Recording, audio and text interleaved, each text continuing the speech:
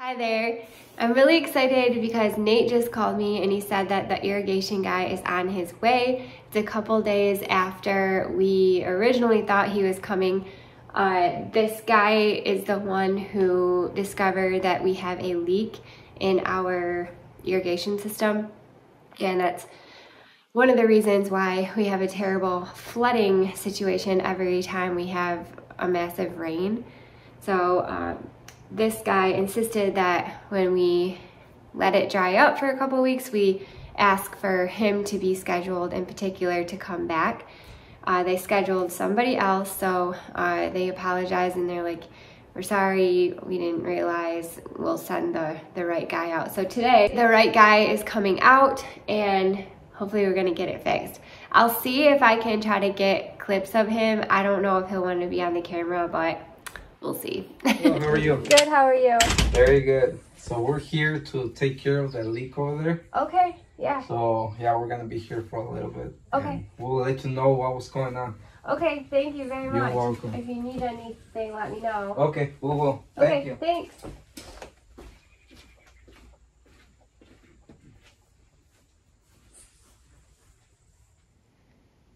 And I'll try to get some of it, but I kind of don't want to bother them. Let's just let them do their work. I don't want to be rude. So, yeah, we'll just let them kind of figure it out. Maybe we'll try to get some clips of what's going on out there. Right now they're just raking back the mulch, probably to dig. Oh, there's a swallowtail butterfly. What do you think, bud? Got some entertainment today? You gonna watch him? He's trying to get out the window. I took the screen off so we could see better and cracked it so we could try to hear. So those are our sprinklers that we have. And just like a side note, that's pretty much the only way my plants get watered is if they get hit by those sprinklers. Those are just the grass sprinklers. Right, buddy?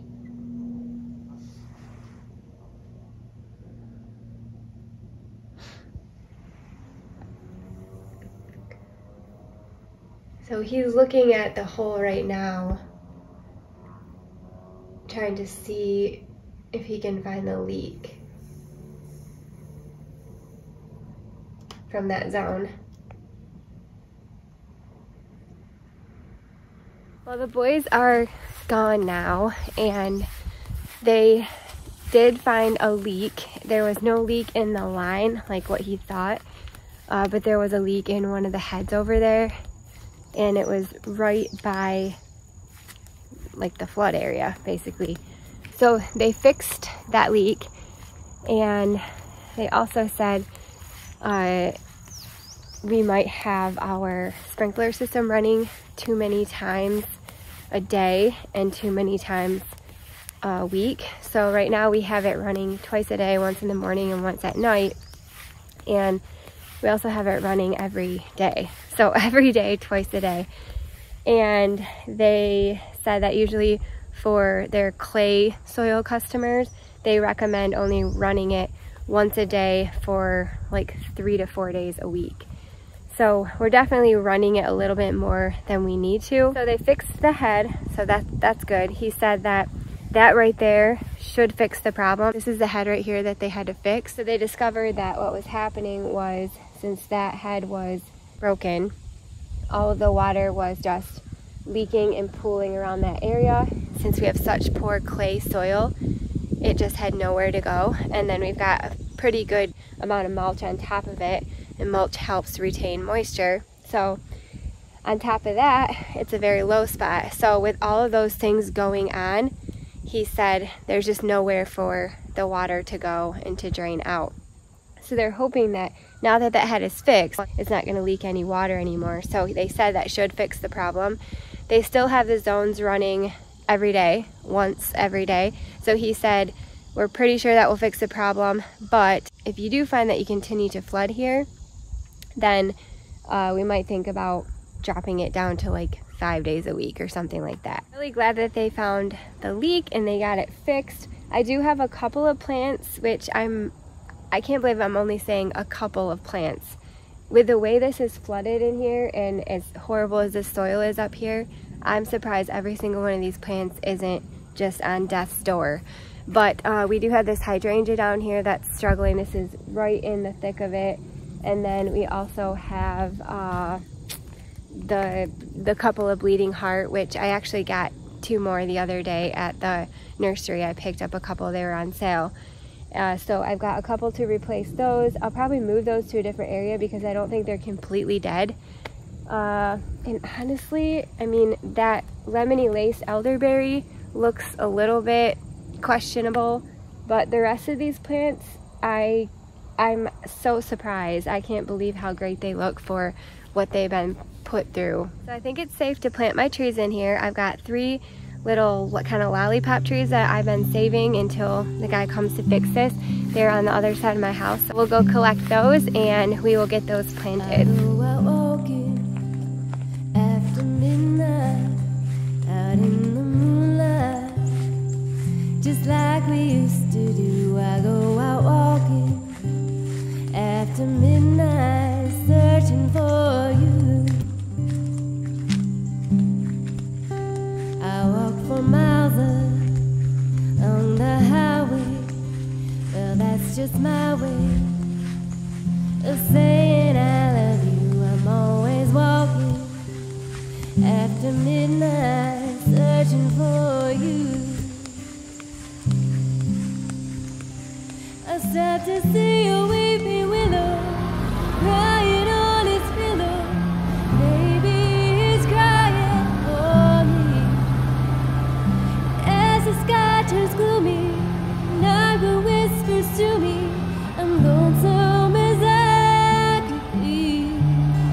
I go out walking after midnight in the starlight, just hoping maybe you're somewhere walking after midnight, searching for me.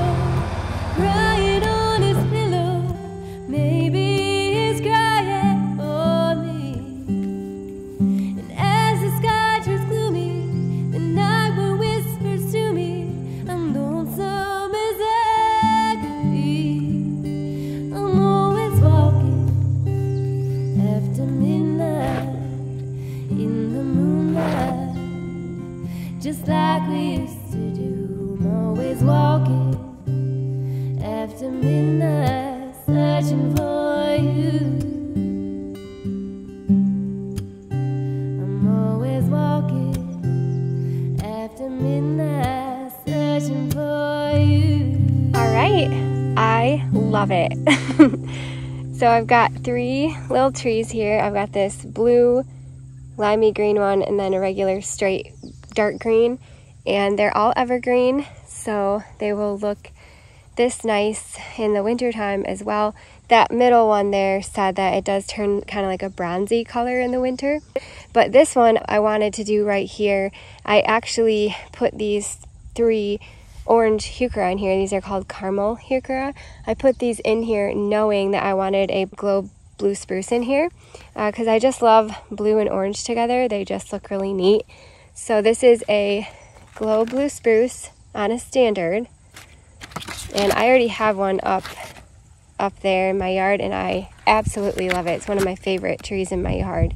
So full sun, dense, compact globe shape. Evergreen shrub has stiff, bright blue needles, and it does. It stays this bright blue color all season long. Even in the winter, it's just really pretty. Excellent selection as an accent or specimen plant. Zone 3, I'm in a zone kind of 4/5, so it's perfect. Moderate water, rich, deep, well-draining soil, so we'll be sure to put compost in there. I've got tons of compost I'm going to mix up in this clay soil and then also raise it up. 3 to 4 feet wide and tall. Yeah, it's just a really great plant. I love it so much. And I got this for 25% off, I think. And then down here,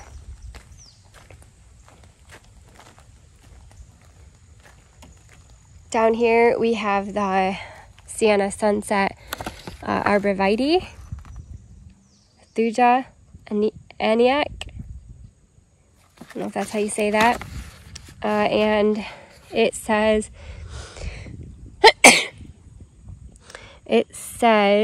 this mature arborvitae will maintain a compact globe shape. Branching is very short and covered with dense foliage, soft and green at the core. The foliage has yellow tips. In winter, it transforms to a bronzy orange. Sun to part sun. Prefers well-drained soil, as most things do. So again, we're going to put compost in the hole, mix it up really good, and plant it high, 1 to 2 feet tall and wide. So it probably won't get much bigger than that, which is awesome. Zone 3, perfect. And yeah, there we go.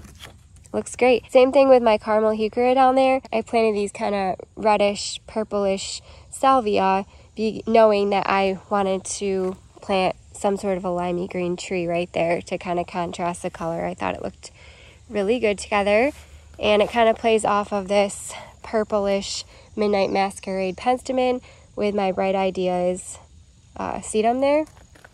And then down here, so going into the gully, there's just lots of color going on, and it's beautiful. I love it so much. So I thought to kind of let that stand alone, I would get just a straight, a straight color green tree right here. So this one is called the Dwarf Hinoki False Cypress.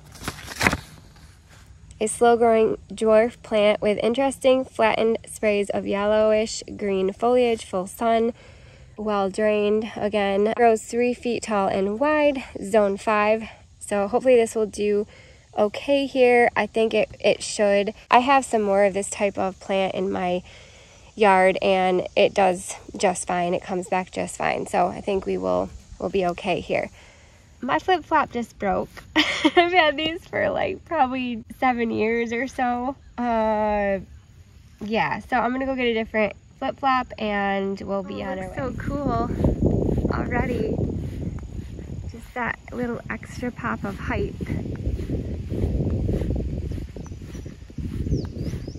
All right, we're just gonna move all this mulch out of the way.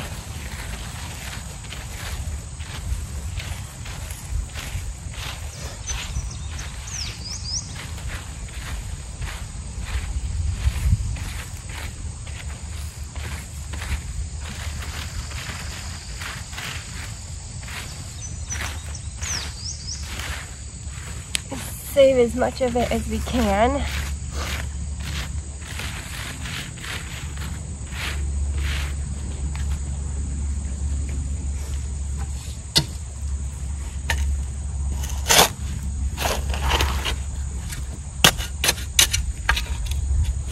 This up here isn't as bad. It's still clayey, but it's not. For some reason, it's like right down in that area is the worst.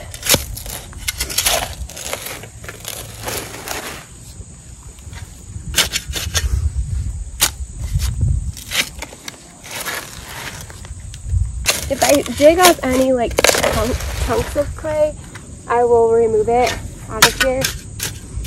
I don't see any yet.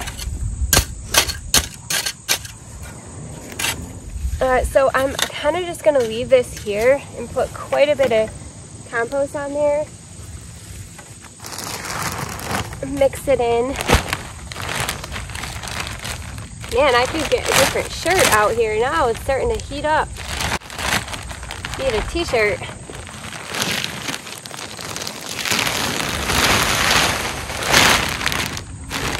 Alright, that's a lot.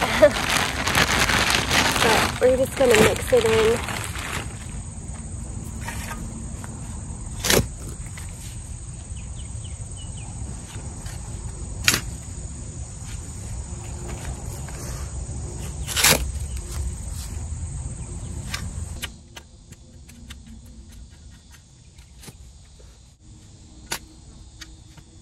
Okay, so I brought this bucket out here so I can make a hole.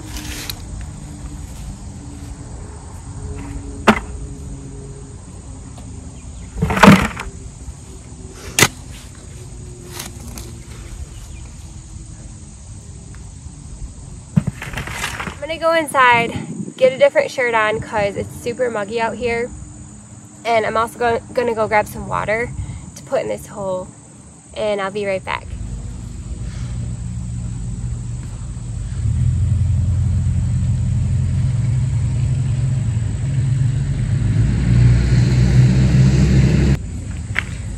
Alright, let's see what this looks like. That might work. I think that'll work. Okay.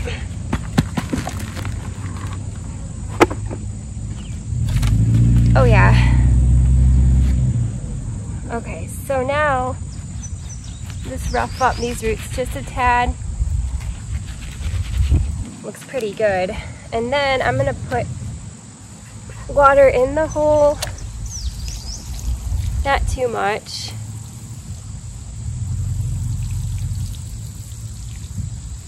And then I'm also gonna throw some of this Happy Frog fertilizer on there.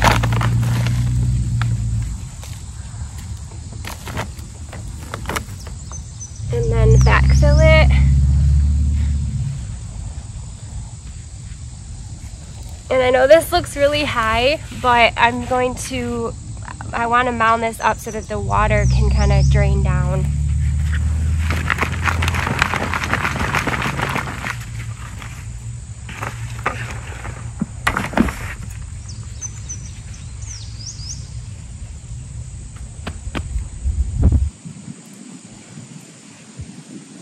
Just pack it in there.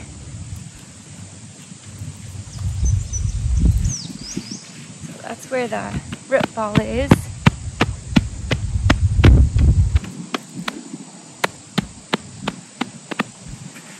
Some more.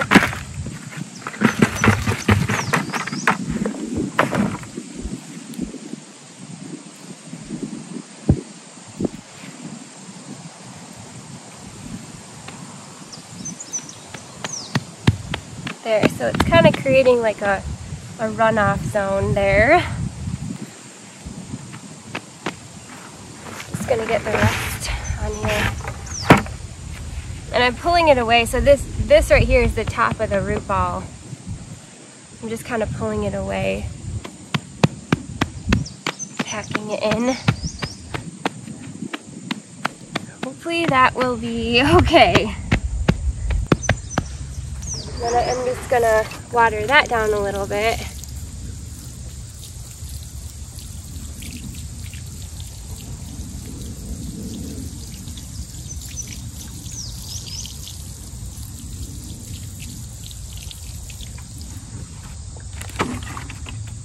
Put the mulch back, but not up against the tree trunk.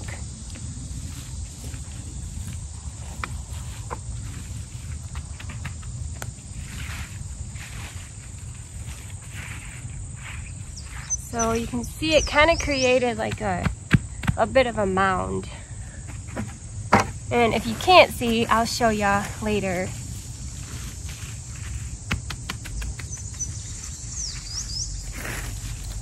And then I'll probably just keep an eye on the rest of these plants out here. If I see that they are struggling, I'll do the same thing. I've already done it to the hydrangea and any other new plant that I've planted in here. But all right, looks good. Let's take it down here.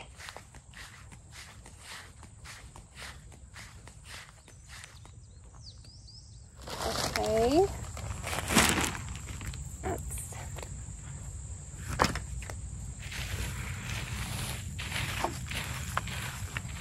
So this section down here is not nearly as bad, but I'm still gonna raise it up as best as I can.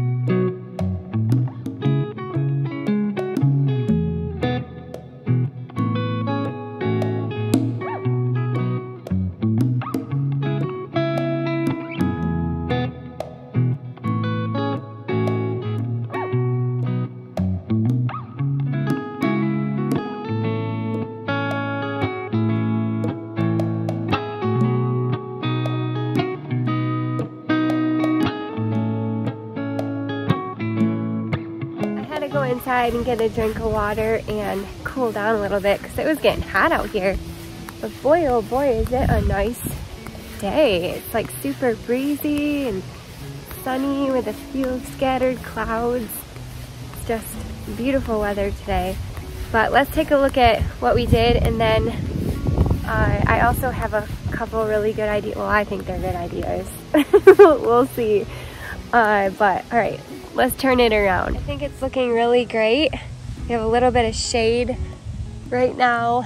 The sun went behind a cloud, so you can kind of see the colors a little bit better, but I love putting contrasting colors from the color wheel together. So this is an example of that. Orange and blue, they're contrasting on the color wheel and they look really great together. Kind of like opposites attract, and that's kind of what we have going on here.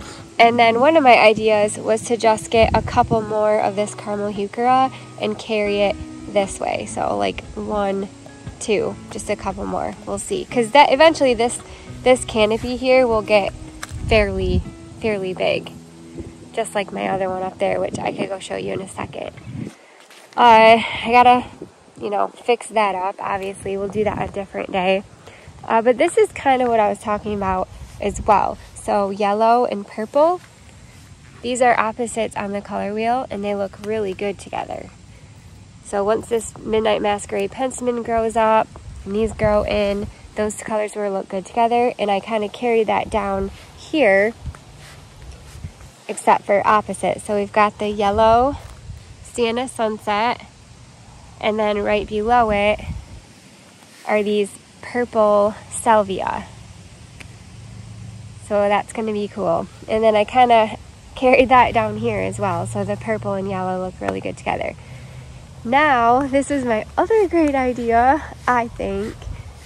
Another opposite on the color wheel is green and red. That's why Christmas is so much fun. So I actually have a couple of Mahogany Monster heuchera that I think I'm going to put in here. And that will look really pretty together. With this green, so it'll be green and red. I have 3 Mahogany Monster and I have 3 Peachberry Ice that my mom gave me. So I'll put them in here and see what one looks the best. But I'm thinking I'll probably go with the Mahogany Monster to play off of this. Hope that you really loved just this planting of a few lollipop trees in the lane. I think it's really coming together, and I'm excited that we finally have a little bit of a solution now that the boys fixed that sprinkler head. Well, thank you guys so much for watching. I really appreciate it, and I know you guys have been cheering me on with this whole like low spot, clay, poor draining soil, leaky floody situation. You've been giving me lots of suggestions and advice from your expertise and experience that you've had, so I truly am very grateful and appreciate it so much. So if I can be honest, I probably wouldn't have ever thought of something as putting compost into the hole. I just have really great soil everywhere else in my garden. My garden is just like thriving literally everywhere else, and I've never had to add compost before. I've added compost to like my roses and things like that, just because I had never done roses before. Last year was the first year I'd ever done roses, and it said on the website to add compost, so that's why I did it. But that's not anything that's like on my radar, so even something as simple as that, I probably wouldn't have done. But because of you guys, I've done that, and I can already see the effects of it from the plants that I fixed from previous weeks. So thank you so much. Thank you so much. But anyway, I hope that you just enjoyed hanging out with me up here in the lane, and I also hope that you have a great rest of your day. Just enjoy every second that you have. So thanks again. We'll see you later. Bye.